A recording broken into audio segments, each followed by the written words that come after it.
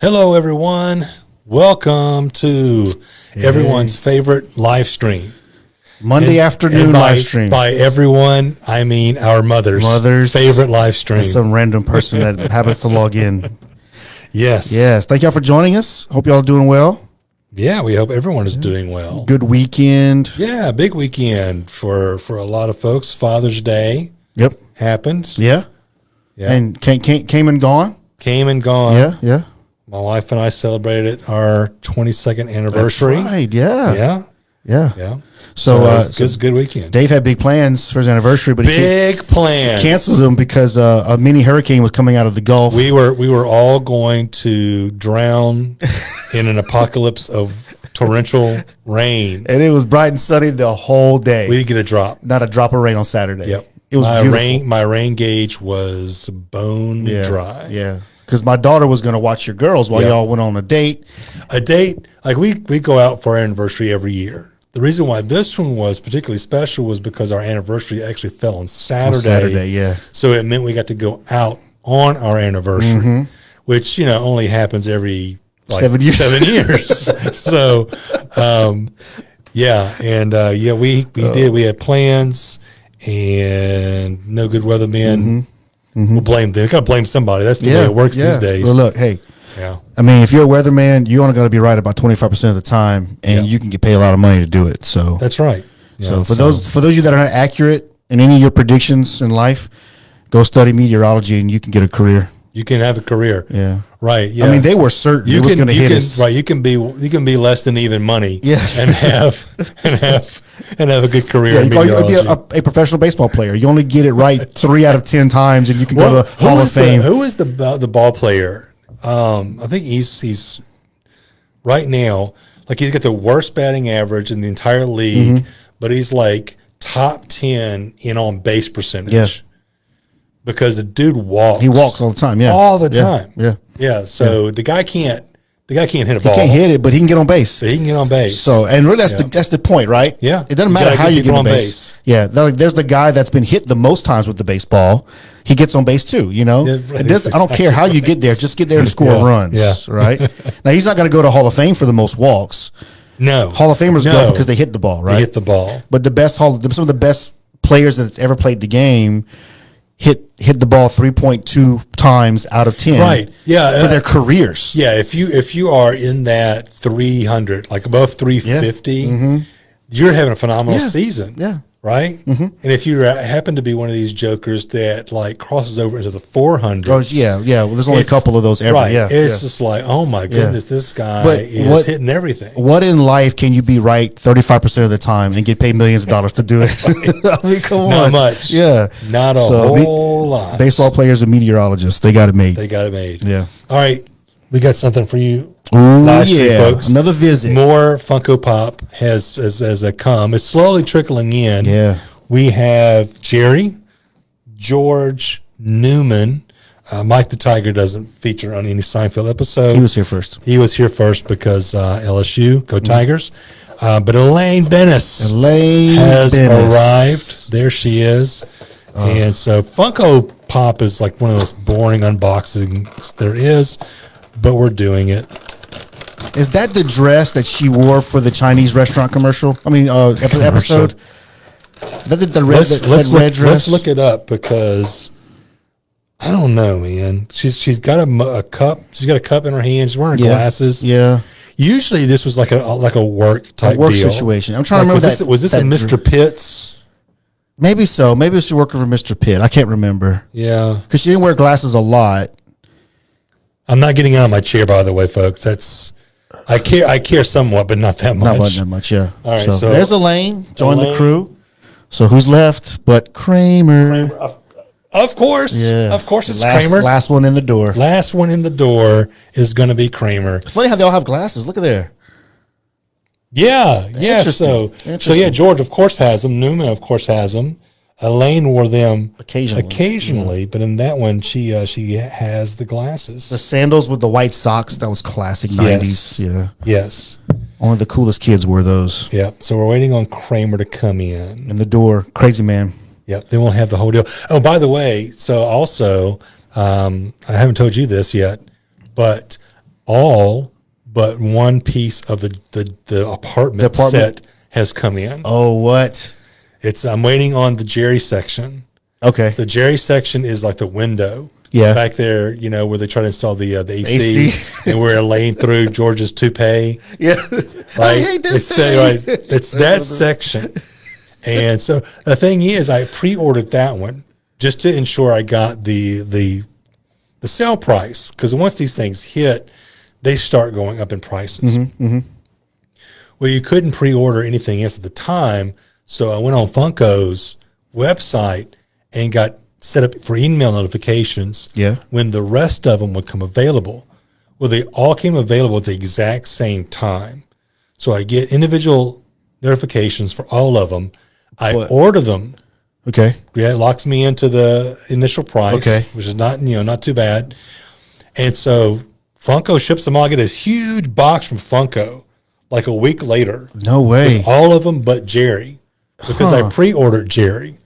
And and Jerry doesn't come in until like the end of the month. Oh, wow. Okay. Because I ordered them through a vendor on Amazon. Yeah. So I almost canceled that and just got the Jerry anyway. But I was like, no, I'll just wait. So I've got like on my end table right now is the full apartment. Yeah. Minus that one section. Interesting. And look, it's awesome. I mean, it's the whole apartment. Yeah. I mean, it's the kitchen, the living room area with the couch and the chair and the little coffee table. Yeah, yeah. It's got bathroom, bedroom. Bathroom. Because you never see the bedroom. So that's true. Yeah, but you see the hallway. And that section came with Uncle Leo. A little Uncle Leo minifigure. Jerry, hello. Yeah. So you've got the full cast, including Newman and Uncle Leo. Those are the two that rounds out all the sections. Yeah.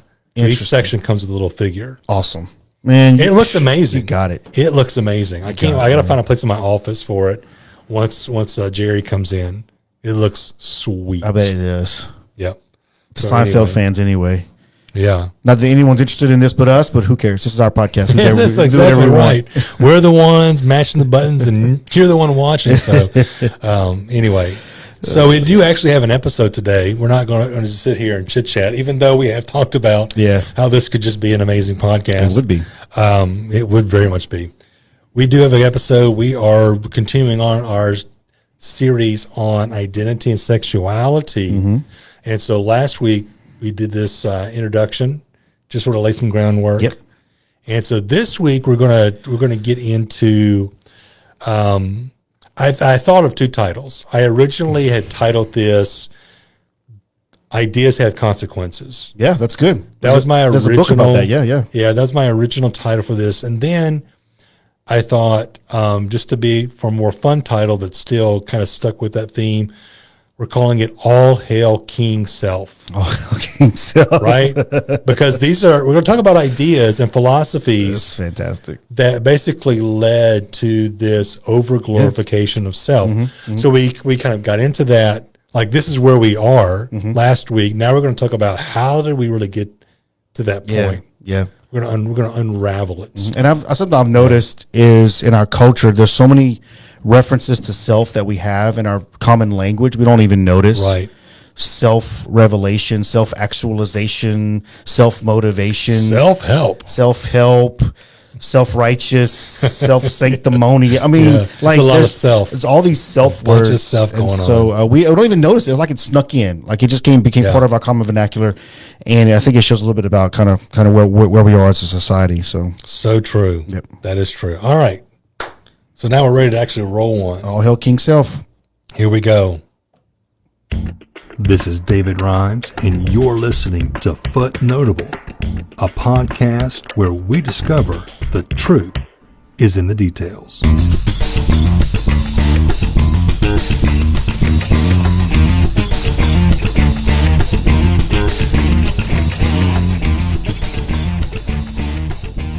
Welcome back. What should we call our fans? Our fans probably need a name. The Footnotable Nation. Footnotable Nation. Welcome. Whoever you are. Whoever you are. Yeah. Once again, we've got another wonderful episode in store for you today as we continue our conversation from last week in our series on identity and sexuality. This has been a big topic. Yeah, huge. Like it is a big topic anyway, but just the conversation that's been having around this as we've talked about it here on the podcast, but also with our church. It's a really got a lot of engagement. Yeah, people are talking about it. People are thinking about it. It's part of the conversation.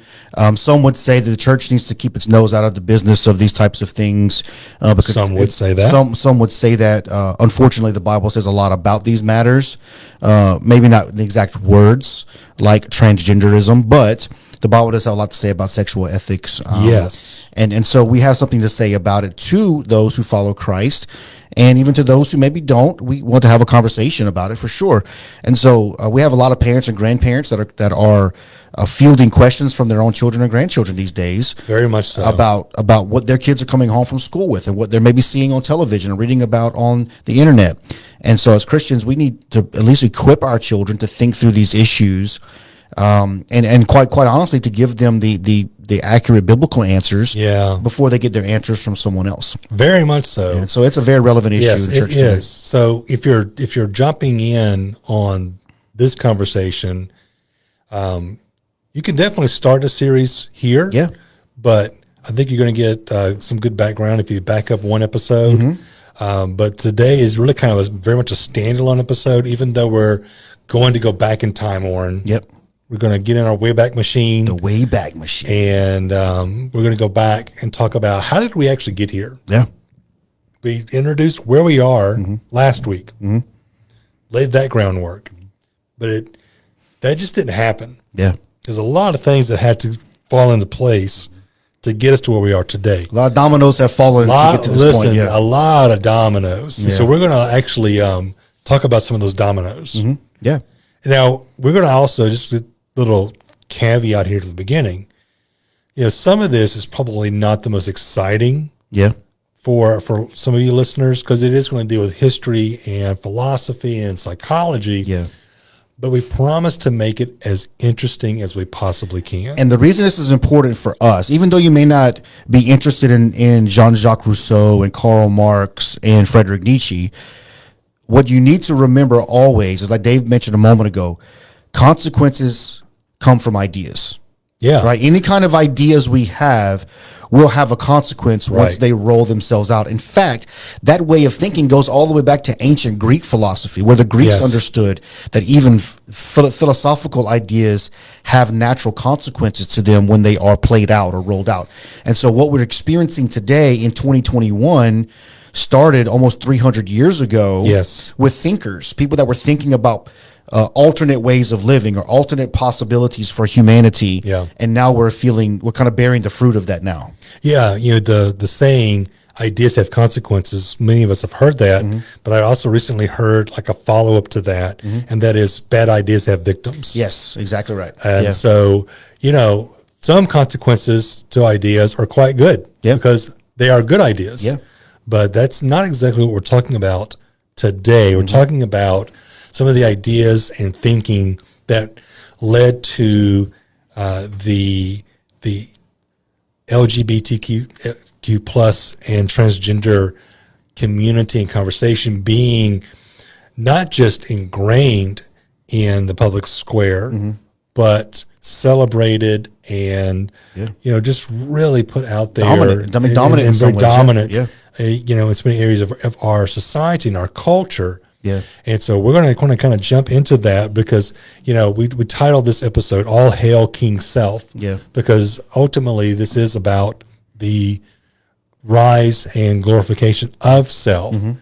That's where this is all ultimately stemming from. And so we actually thought of this personification of someone who was very high on themselves from our favorite sitcom, Seinfeld. Absolutely. And it's a character known as The Wiz. The Wiz. Now, for the record, if you follow the show Seinfeld and you observe the four primary characters, all of them displayed an incredible amount of selfishness and self-centeredness. Extreme, right? yes. But outside of them, we see a number of other people that are kind of in their orbit, so to speak. And one of them is the guy known as the Wiz. The Wiz. Right? So this was a guy who had filmed commercials for the famous appliance store in New York City at the time called the Wiz. It was an actual chain of appliance stores in the New York City area. Well, this guy had lost his job for a while, and he ends up dating Elaine, and then he gets his job back with the Wiz. Right? Yeah, he was the Wiz. He was for these commercials. So exactly, you know, every town, even apparently big cities like New York, have these cheesy local furniture commercials. Appliance stores, appliance furniture, yeah. And so we've all grown up with them. You know, growing up, for me, being a little bit closer to New Orleans, you know, we watched the Special Man. Yeah. Right? Mm-hmm. You got to see the Special Man. Mm-hmm. And, you know, these guys would come out and do a little dance and, you know, I got no credit, I got no money. We got to see the Special Man and let him have it. Yeah. Right? Let him have it. Let him have it. I say, you know, Johnny and whoever put you in a furniture set today. That was kind of their little jingle. Yeah. And so even, I don't know where it was in Baton Rouge because we didn't get so many of those commercials. Recently, it's been the Credit Clown. There's a guy dressed as a clown. He's the credit clown, and no matter if you have good credit, bad credit, no credit, come see the credit clown. He'll get you in a car. He'll buy you get your car. So the credit clown and Frankie and Johnny. Yeah. If you're from the Baton Rouge, New Orleans corridor, those are people you're familiar with. So even in New York, you got the Wiz. The Wiz, yeah. And so the reason why we thought about this one was not so much that this has anything to do with weird characters on commercials, right? But it's this statement that the Wiz makes. Yeah. I'm the Wiz and nobody beats me. Exactly. I am the Wiz. I am the Wiz. The Wiz was actually the store. Yeah. But he personified the store. He had, and the thing was, he didn't have like a wizard's costume. No. He had a king, a crown, and a cape. Yeah, and a cape. And he would march around and just kind of prance around. Go, I'm the Wiz. I'm the Wiz. Right. And Elaine, attracted to this guy, thinks he's cute. Turns out she can't stand him because he's so self-absorbed with being the Wiz. Being the Wiz. As though he was some kind of famous person, right? Exactly. Yeah, and so that's where it kind of mirrors this idea of all hail King self. Right. It's this, you know, I am the Wiz and nobody beats me kind of mentality. I'm number one. Here's a clip where the Wiz tells Elaine that he's going back to his old job as the Wiz. So I told him, hit the road. I'm going back with Jack. Elaine, that's the second good piece of news I've gotten today. Really? What was the first? They're bringing me back. I'm the Wiz again. I'm the Wiz! I'm the Wiz! Well, what about your fact-checking job? Oh, here's the fact. I'm the Wiz. I'm the Wiz and nobody beats me. All right. Look, you just look at that. Here's the fact. I'm the Wiz, right? Yeah. So even in that, you kind of get, you know, this parallel thing we have today where facts don't matter. Exactly. What do you need to know? That I'm the Wiz. I'm the Wiz, yeah. That's what you need to know. So, man, how did we get here? Yeah. Let's go back and let's begin to trace this out. And just to set the scene here, we're not talking about individuals solely sort of being self-absorbed. People have always been selfish. Right? Always, sure. What we're talking about today is more of a group way of thinking, a social imaginary, if you will. We've referenced that word before. Right. Where how an entire society or section of society thinks about itself personally, individually. Yes. And so individualism isn't new. Selfishness of a person isn't new, but the way that it's expressed collectively among large groups of people, this is what we're talking about, kind of how we got here as a society over a couple of 100 years of thinking and trying new things. Yes. So one of the things we need to just lay out there from the beginning is that God matters in our thinking. Yes. So because of, you know, what we do in this podcast as we kind of peel back the layers of cultural ideas and trends and people's versions of truth, we just kind of have to, from the beginning, just state that, this conversation ultimately for the Christian is moot if we don't acknowledge how important God is in this process. And so what we're going to see as we kind of walk through this is what happens to the thinking as God becomes more and more removed from the process. Right. The more God is removed from the way that we think and being at the front of our conscious awareness of who we are, what we're doing with our lives, the more God is pushed back and then pushed out of our minds, you begin to see the effects or the consequences of the ideas that are born out of that. Okay, so we go all the way back to the Enlightenment, where this started. But what the Enlightenment was a period in history in Western civilization where a lot of things were beginning to really click when it came to scientific discoveries. It was a wonderful time in that regard. A lot of good science was being done. A lot of amazing discoveries were happening. You get some of your big names in science, philosophy, and literature coming on the scene. People were feeling enlightened because of all the things that they're beginning to learn about the world around them and themselves and the human body. Medical science is even starting to take some leaps here at this point. But one of the things that is a product of the Enlightenment were the philosophies that began to emerge. Because what happened is science began to play a prominent role in our just day-to-day lives.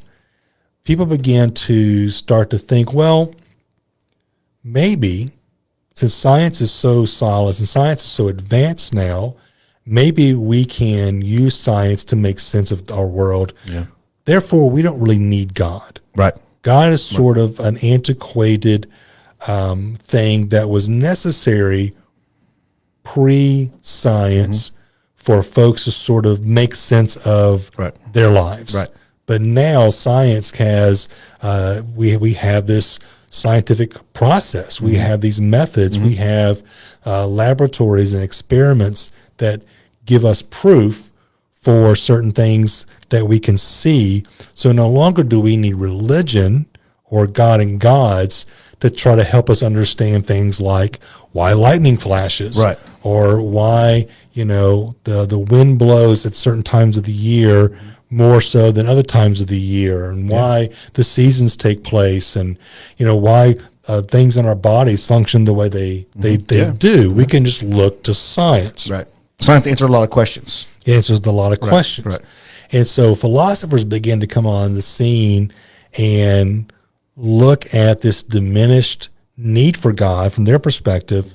And they said, well, if there's no God, we still need answers for life's big questions, because those questions don't go away. And so a number of people began to kind of work through this. And there was one particular philosopher named Jean-Jacques Rousseau who really capitalized on some of the earlier ideas out of the Enlightenment and really kind of got to where people were really trying to go with this. Like, sometimes people get new ideas and they're afraid of the consequences. Exactly. They're afraid of the logical conclusions.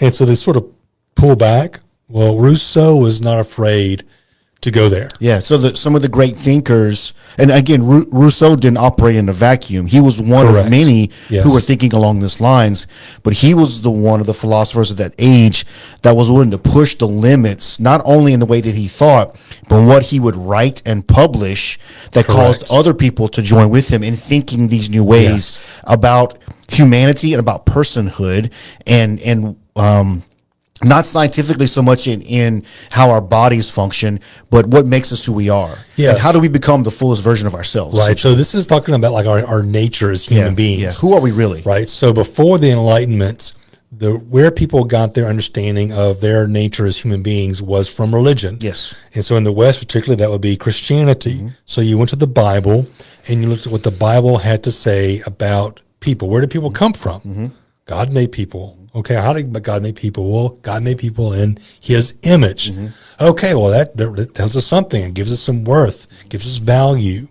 And so things are based on that understanding. Well, now you're pushing religion and God to the side. Because you don't need it anymore. You don't need it anymore. So something now has to define our value. It has to define our worth. Well, where do you look? Rousseau said, well, of course, we naturally must look to ourselves. Yeah. And so now we are redefining human nature, not from a divine perspective, but from a self perspective. A human perspective, right. Yep. Right. So Rousseau does what we all do in smaller ways, but once you eliminate God, yes, and all the answers that come with a belief in God and a trust in God, well, what you're left with are people who think they're gods, which is us, humans. Right. And then we get to define who we are and what our reality is going to be for ourselves. Now, the thinking of this time was nowhere nearly advanced as it is now. No. But you see the roots, the seeds of these plants being planted during this age. Yeah, there's a lot of things with this thinking that it's like layers. It builds one on top of the other. So that's what Rousseau did. People had kind of laid down these initial layers.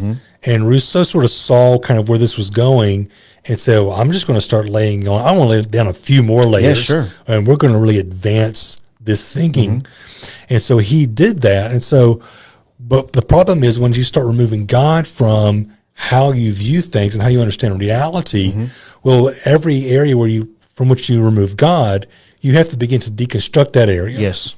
Right? Because now the thing that was propping it up, you've kicked it out. And so, but it can't just collapse. I mean, philosophers aren't willing to just let it collapse. You got to salvage it somehow. You've got to salvage it somehow. Yeah. So you've got to redefine everything. So you deconstruct things in society that had their influence through God. So how does culture, how does society function, economy, power, all these things that Family, absolutely, that these things that have their being and understanding in God and God's design now have to be reshaped. So you tear it down, you build it back up, but the foundation and the building blocks you're using are all about self now rather than God and his design. Exactly. So if we believe as Christians that God made us to exalt him and exalt his name in how we live our lives and how we trust in him, well, once you remove God from the image, from the picture, well, who's left to be exalted? Who's left to be praised? Well, it's the next closest thing to God we can imagine,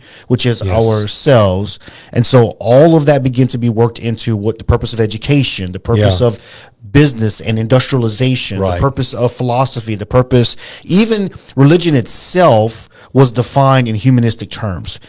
Right? It wasn't as though religion it was just erased. They just had to redefine it. They deconstructed it and redefined it as something made in our image rather than humans being made in the image of God. And so the object of our worship shifted from God to self. Yeah. And once that happened, everything that followed was built upon that idea that the human person is the most important being. And so all of our thinking, all of our actions begin to flow from that idea, and that's where we begin to see the snowball begin to build. And for the record, Jean-Jacques Rousseau was writing somewhere in the early 1800s. I'm somewhere around that time, 1830s. And so a lot of his thinking was affecting Western Europe and the United States at that time. Very much so. Which this godless framework, deconstructing life and building it back up in our image, leads to some other thinkers later in the 1800s who have an enormous impact on society. Very big impact. Again, like you said, snowball. That's a great way to explain it, because as much work as Rousseau did to really kind of define this, other thinkers are going to just keep pushing that snowball downhill more and more and more, because once you get into this, you just kind of keep going deeper and deeper and deeper. Absolutely. It's a bit of a rabbit hole because, like you said, you kick out a foundation, you've got to salvage it. And if you've ever tried to salvage something and you did not have the right stuff to salvage it with, the more you fix, the more you realize what's broken. And so the more you start trying to duct tape and bubble gum. Because you're still operating from a humanistic perspective. Yeah, you're trying to MacGyver this thing together. Exactly. And so it kind of comes out as like a Frankenstein's monster at some point because it's not being put back together the proper way. It was whole before. You tore it down, and now you're trying to put it back together.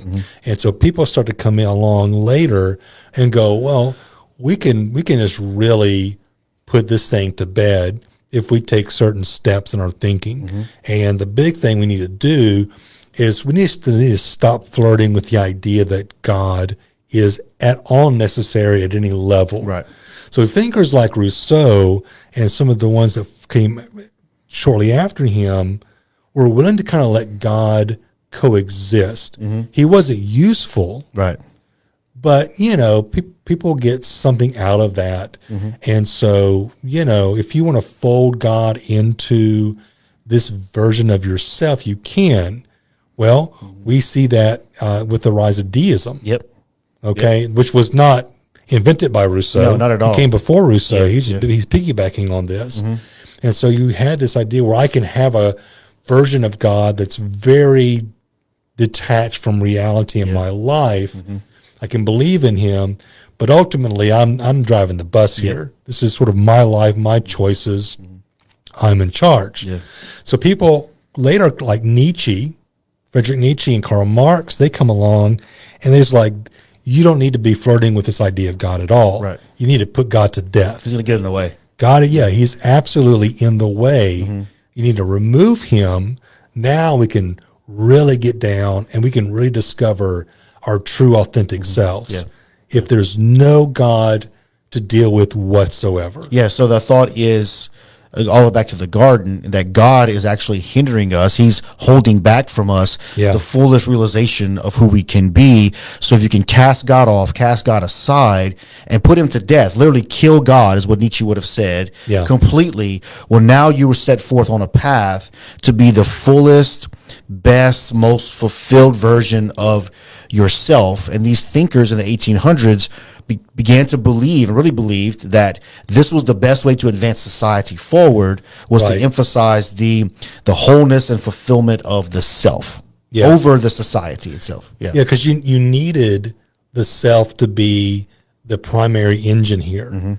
If there was any type of God or religion, then you always have some sort of standard or authority outside of self that can be appealed to.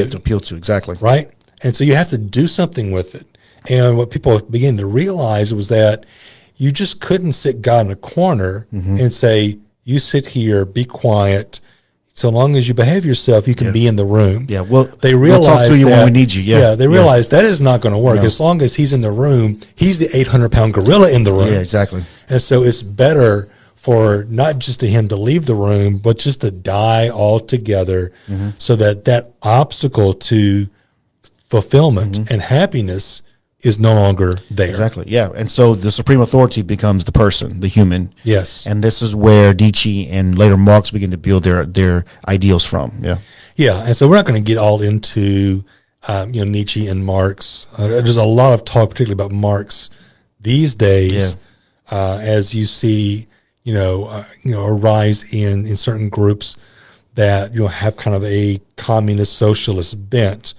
But what people need to understand is that if you're going to lay all that at Marx, you're missing the point. This is a really bad gumbo. It's really bad. So it's not just the thinking of Marx that's involved in some of that. There's a lot of other thinkers that come out of this school of thought, this vein that glorifies self, that have added various components to it. It's a really bad gumbo of nasty ingredients that sort of go into that. And by the time Marx is writing, for instance, his Communist Manifesto, the Enlightenment's been happening for almost 200 years. It's been going for a long time. He is a child of the Enlightenment. Very much so. And so this, if you think about the idealism of Marx, or the ideas of Marx that have such good consequences, this was happening while our own country was being formed and then growing into a nation, through the late early 1800s into the mid 1800s. And so there are things happening in the world, historical events that are happening in the world that are significant. But Marx is conceiving and perceiving of a different kind of society where people have cast God off completely and are now living by their own sort of ideas of humanity, centered around the person finding the fullness meaning for themselves apart from God. And so part of, and this is really, Nietzsche was definitely into this as well, but Marx for sure was such a big emphasis on this idea of power. And so what Marx saw, and Marx was right to point this out, there was a lot of oppression that was going on around him. You know, we see it all over the world throughout history. You know, people that abuse their positions, their power, and they oppress others. Okay, that's not new.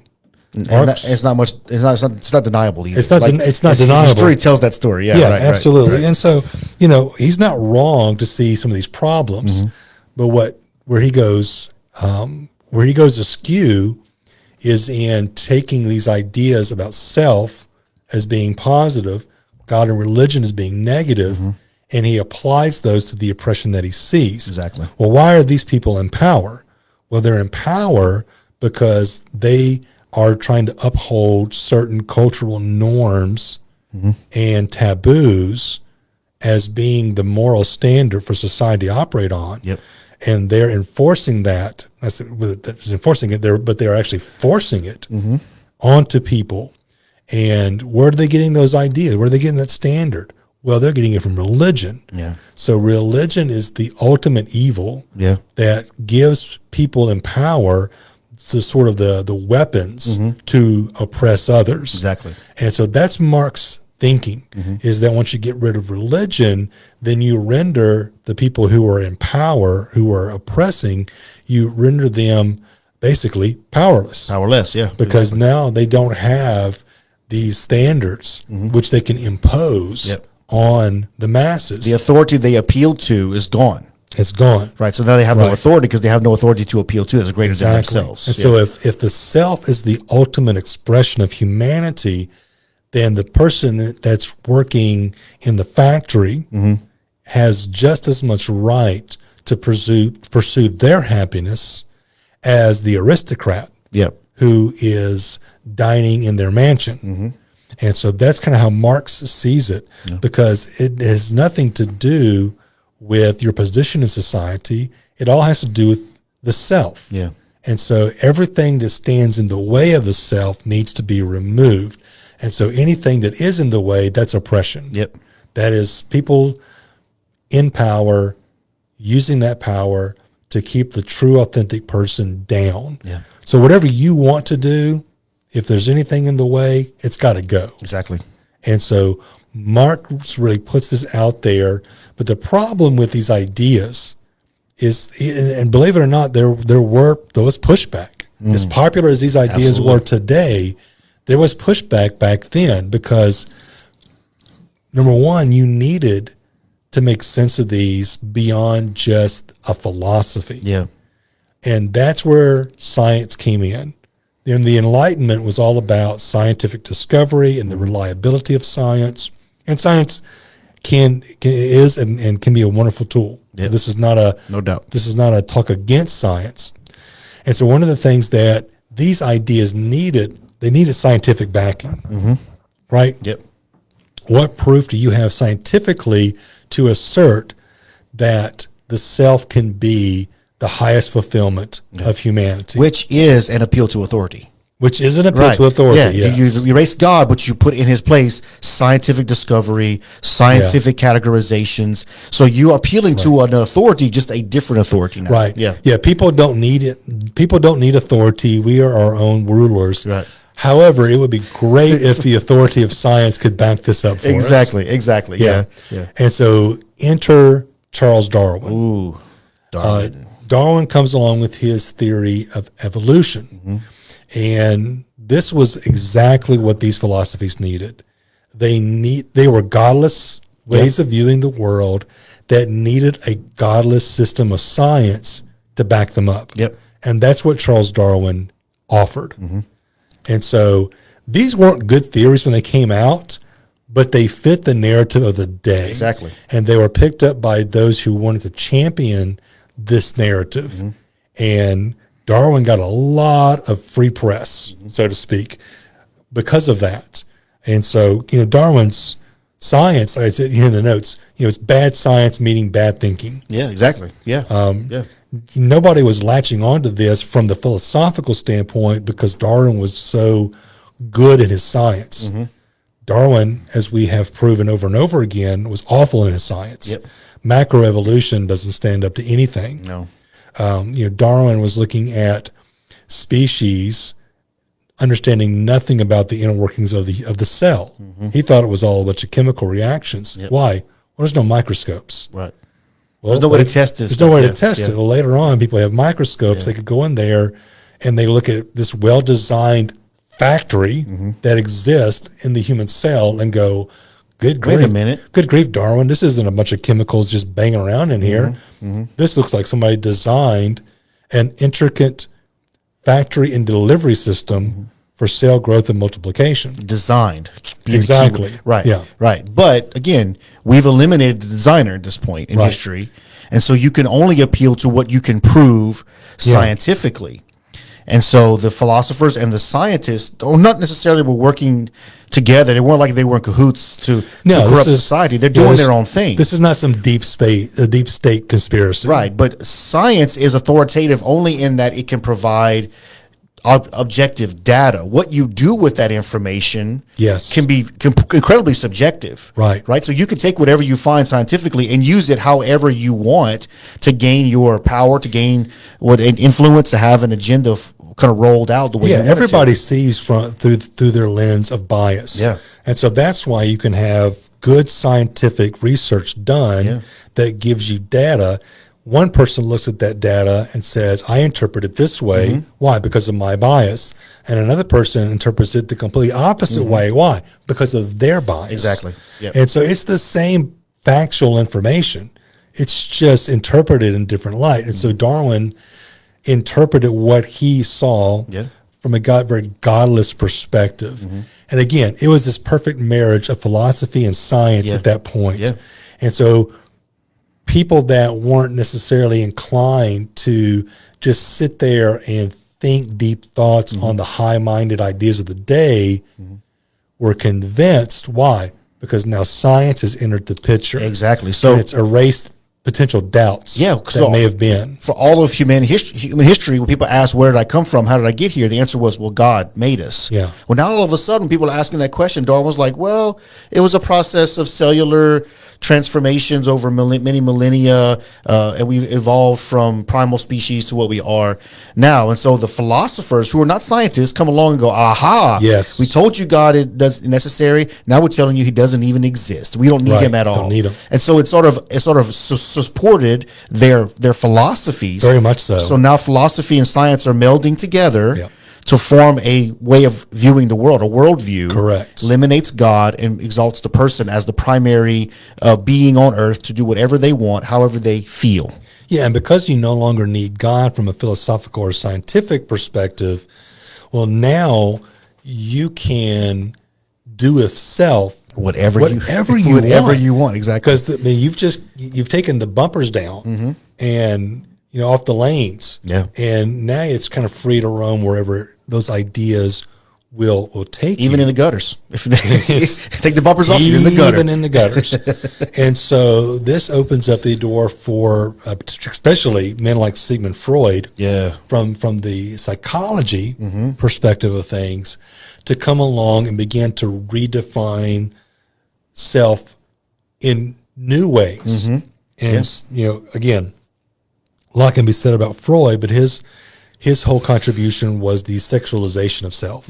Human beings are sexual beings at their core. If you take Freud's studies, and I'm not an expert, but from what I've read and learned, he covered a lot of fields, but the primary emphasis of his work was on the sexualization of the human person, and that the fullest expression of our humanity, or the fullest fulfillment, I guess, of our humanity is to be fully sexually fulfilled or satisfied. And that should be the primary goal of life, is to satisfy that craving in our lives. And so once you do that, you can be the best version of yourself. Since you're starting with a clean slate, you can make yourself to be whatever you want.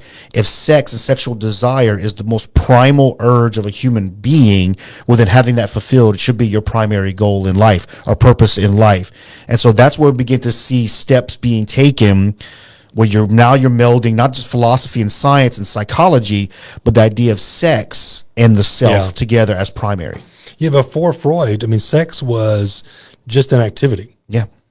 Like nobody thought about it as a means to identify yourself. Exactly. And what Freud did was he just turned that upside down and suddenly redefined how you define a person. Yeah. And now it is all about you being a sexual being. And so if you're a sexual being, again, like you said, that ultimate purpose in your life is that sexual fulfillment. And if that's the case, well, when do you as a person go about pursuing that? Yes. Now, before, when we were just pursuing, when the Enlightenment was telling us to just pursue happiness, well, you can pursue happiness whenever. Yeah. You can be a 5-year-old kid and you can pursue happiness. Because it wasn't sexualized at that point. Right. Because you can, if playing in the mud makes you happy, well, go play in the mud. Right? You can do that. Yeah. The problem with being a sexual being is that sex doesn't come into the picture until you are sexually mature. So even if you take God out of the equation, which has happened at this point, you look at it strictly from a secular perspective, sex is not a thing for anyone to do outside or before they at least reach puberty. Yeah. Yeah. Okay? Absolutely. So, and that was common among all civilization through all time. yeah. Right? Like this was pretty common. Cultures had an understanding. Yeah. It was a process a person went through Right. to become kind of sexually capable. Right. Yeah.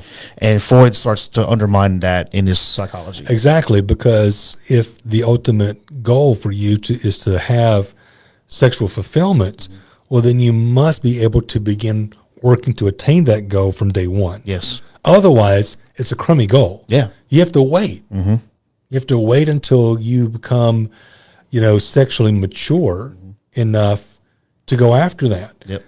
So this has huge implications on children, because now what you're opening the door for is this notion that children need to find full sexual fulfillment. Yes. And whatever's wrong with the children, it's because of some sexual disorientation, some sexual unfulfilled desire. Right. Something didn't happen in their sexual being or sexual understanding that's made them an incomplete person today. Yeah. So we have to uncover that so that they can get down the path to be their fullest version of themselves. Exactly. Right. And so when you take all this together, you take this turn away from God Yep. towards self, you elevate that, you remove God from the whole process, redefine meaning, redefine value, redefine purpose.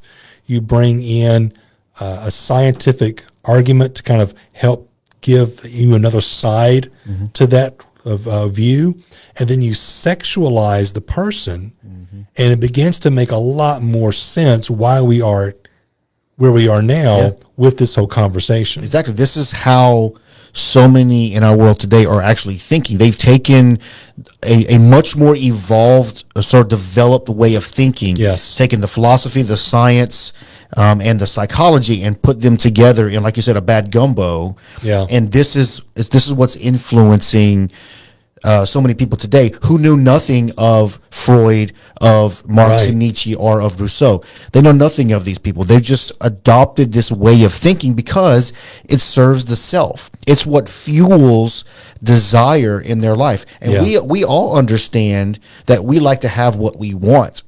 But a large part of the Christian life is seeking God's will. Actually, all of Christian life is seeking God's will. And Jesus says, denying self is one way that we do this. The primary way that we do this is the denial of self. Way to go, Jesus. Yeah. And so what way to be completely counterculture. Exactly. And so what you have are these two obviously different and divergent worldviews, where one says it's all about self, and then the Lord comes and says deny self, and so you see where the fracture is in society in worldview and understanding. But you also can understand why so many people are drawn to this way of thinking, because it serves you. It gives you what you want: fulfillment, desires, pleasure, affirmation, partnership, a community to be part of. Like all that is fueled by this way of thinking. It is. So when you were a kid and I know you did. I don't even have to ask, but I will for our listeners' sake. Yeah. When you came in from school, did you watch He-Man? Yes. Absolutely. Of G.I. course Joe. you did. Yeah. Yeah. So if you're our age, Yeah. and you grew up, watching these shows in the early 80s, He-Man was one of them, especially if you were a dude. Yeah. Right? That was the And so He-Man's He rode a green tiger, man. What you talking about? Yeah. Yeah. Had a his sword. His tagline was, I have the power. Yeah. And, for a little boy, that's very appealing. Absolutely. And they sold a ton of figures. Mostly to me. I had all of them. Yeah. Mostly to Oren. Yeah. Because boys love this idea of being in charge and having the power. And it was this big muscle dude and his sword and his green and gold striped tiger beating up on the bad guys. And it was such a this is fantasy fulfillment, to kind of pretend and live like you're He-Man, and you have the power. He couldn't lose. He didn't lose. He always defeated Skeletor Right? and the evil. He always won. Yeah, because when you're a kid, you're told when to get up, what to do, when to eat, when to go to bed, and He-Man comes along and he's like, I have the power, and that's what little boys wanted. And it was appealing. Yep. It's kind of the same concept with this glorification of self. People don't want to be told by anything outside of them, this is the way you were made. This is the design and plan for your life. This is the purpose that you were created for. No, I have the power. Yeah. Right? Yeah. That's the idea. And it's idea that you can grab hold of that yourself and you can metaphorically ride your battle camp through life. Absolutely. Yeah. Swinging your sword, doing whatever you want to is very appealing. Absolutely. We should not scoff at that idea as if these people these days, or what do they know? Well, they know they want to be in charge. Yeah. That's what they know. Yeah. And they have good reason for wanting that. And everybody feels that draw on their heart to want to be in full, complete control of your life, calling every shot, and everybody else answers to you. In fact, yes. And in fact, if you are in Christ, before you were in Christ, that's exactly how we lived. Yeah, exactly. Yeah. It is exactly how we live. That's exactly right. And Jesus saved you from that. Yeah. So Jesus had to bleed and die to save you from that way of thinking. And yet the world has always thought in these terms. The current shift in cultural understanding regarding sexuality is only the latest expression of this corrupt way of thinking. Rousseau didn't invent this. No. Right? This was invented by Satan, right? Like this is all the way back to the garden in Genesis chapter 3. Absolutely. And so this is not a new development. We just see different expressions of it today. And because some of these trends that we're seeing in our culture are alarming and some damage is being done to people's lives because of it, we get concerned and we go, how did we get to this point? Well, we've seen a little bit today how these dominoes have been falling in place for this way of thinking to be embraced, not by a few people, but by masses of people, because it's so appealing. Like a drug, you keep going back to it because it gives you what you want. And the nature of the Christian life is making war against that self in order to have the life of Christ alive in you, which always brings more joy and lasting peace in your life. The problem is we just still want to go back to those old ways of doing it our way. Yeah, and the Christian life, the gospel, the whole core of Christianity is so antithetical to this way of thinking. Yeah. There's a reason why these man-made realities and worldviews that we as humanity ourselves try to develop, they all have one common enemy. Yeah. And that's the God of the Bible. Exactly. Nobody is protesting or throwing shade at Buddha right now. Nope. Nobody is going after the teachings of, various mystics and other religious figures. People are just scared to go after Allah. Yeah. That's true. Yeah. Even though Allah would have in the Muslim tradition would have something to say very strongly against all of this. Yeah. But it is the Christian God. It's the God of the Bible that stands as public enemy number one. Primary for opponent. these. Yeah. Yeah. Why? Because of this very thing. Not that there is just the claim that God makes to be the creator, designer, and purpose giver for all human life, but the fact that God also made a way through Christ through which we can be saved from this nonsense. Yeah. So it's not just an appeal to a different view of things. It's also the fact that Christianity says you need to be saved out of this. Yes, exactly. Right? Yeah, yeah. So it's not like two choices of breakfast cereal. Yeah. Do you want Apple Jacks or Fruit Loops? Right. Well, take either one, right? Whichever one you prefer is fine. Mm-hmm.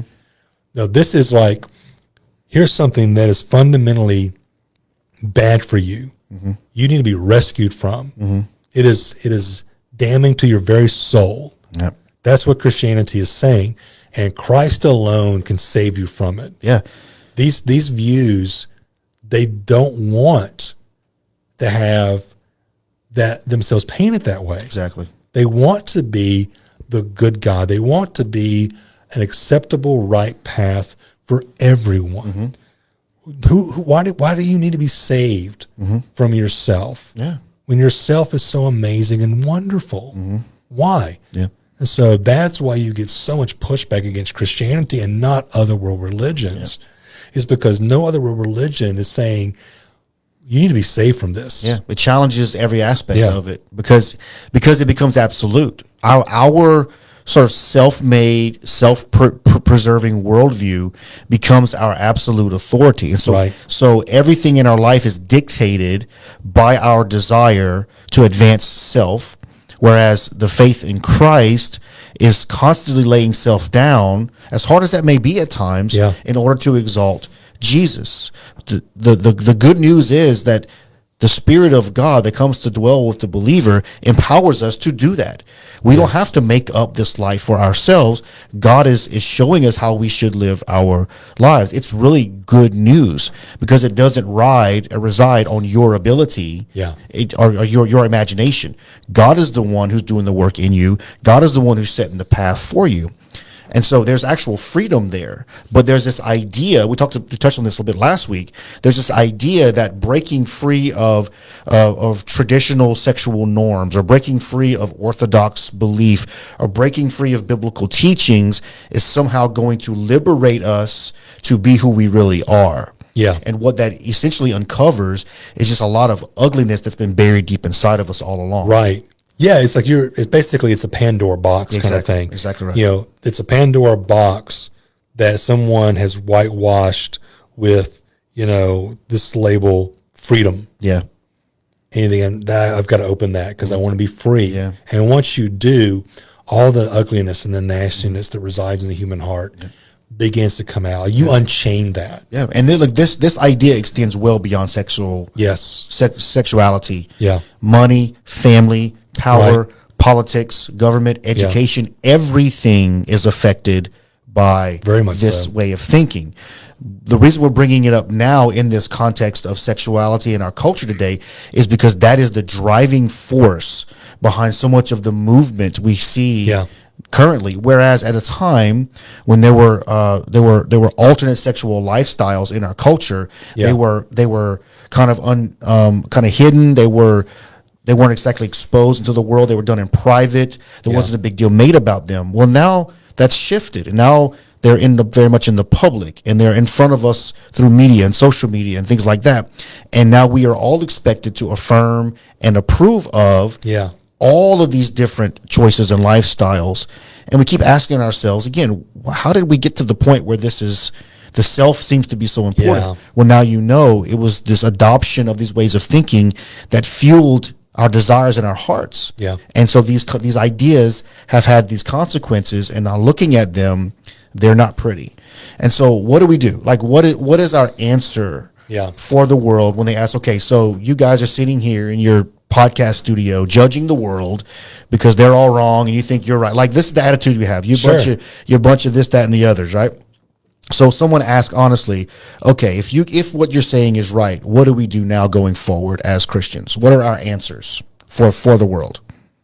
Yeah, I think for our answers, number one is live your life according to God's law and design. Yeah. Like that should be foundational. Absolutely. Because if we're not doing that, the answers we give are inconsistent. Exactly. Our life has to match the answers that we give. And so, number one, understand what God has said in his word, how he has designed this life to function. Yeah. And live according to that. And go deep on that. Make sure you're in good Bible study. Make sure you're in a good Bible teaching church. Make sure you're in a church that helps you discover how you live that out, but also how you serve in light of that. That's first and foremost. Absolutely. And then from there, as we develop relationships with people who have these ideas that they've bought into about self, we had to be prepared, as Paul says, to give an answer for the hope that we have. The hope. Yeah. That's the key. That's the key word. Paul didn't say, be prepared to give a defense for heterosexuality. Right. He doesn't say, be prepared to give a defense for only two biological genders. Yes. He says, be prepared to give a hope, for the hope that you have. What is that hope? It's our salvation in Christ. Amen. And so we need, first and foremost, to be able to articulate what Jesus has done for us and how it gives us hope. Amen. There will be plenty of opportunity to get into the details of why some of the thinking about sexual identity is not helpful or healthy. Yeah.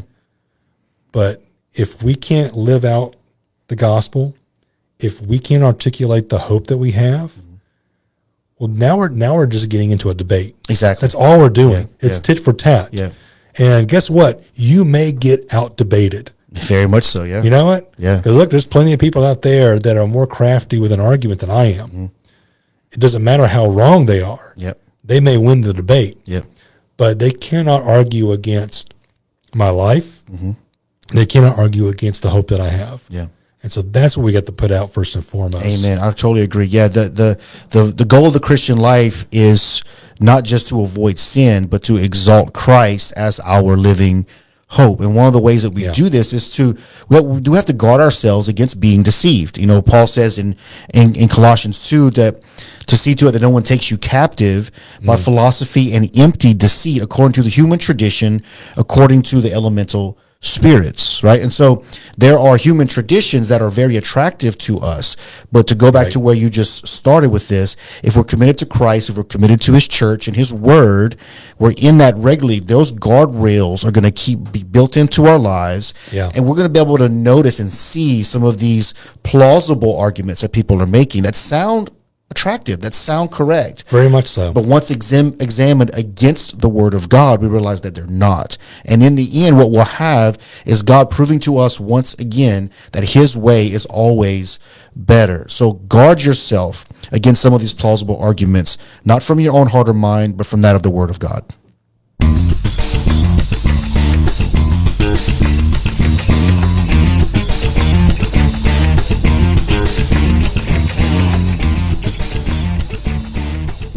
All right, thanks everyone for hanging with us for this episode.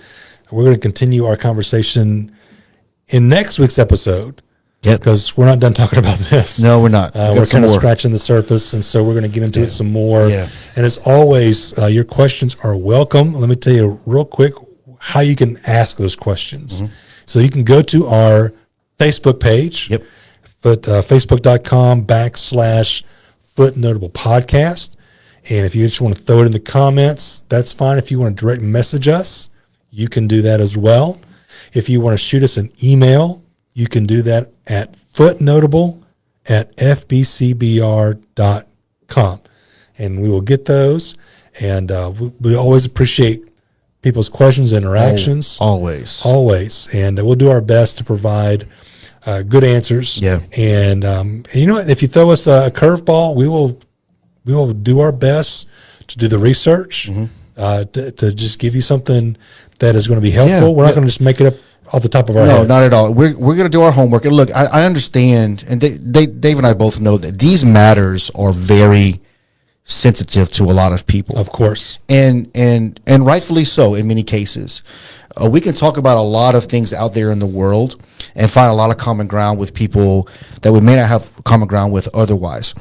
But we understand that this particular issue is difficult to discuss. And so we don't want to be insensitive or calloused toward it at all. We want to be compassionate and gracious. Yes. So if you ask us questions, even hard questions, we're going to do our best to answer them as truthfully as we know how, because that's all we know how to do. We're not going to make things up or just simply give you platitudes so that you're not mad at us.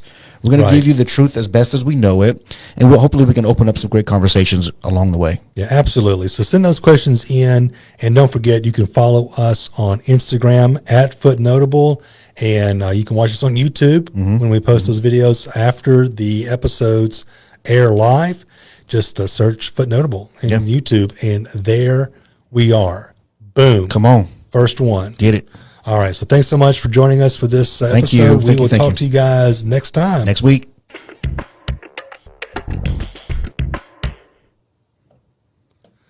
All right, since your mom's watching, why don't you water that plant so she doesn't think It looks bad. I got some water right here, Mama. Look here. he's doing it now, Mama Claire. I'm going to get it. All right. Don't make a mess. Oh, look at there. Mmm. She said maybe putting a plant without a window was a bad idea. I don't know. I mean, it's like, what is it, an aloe plant? It should be all right. We'll see. I gave it a good little water. We'll see if it comes back. It may need to go by the window. Well, it's kind of droopy. Something sitting up how long without any water. Oh,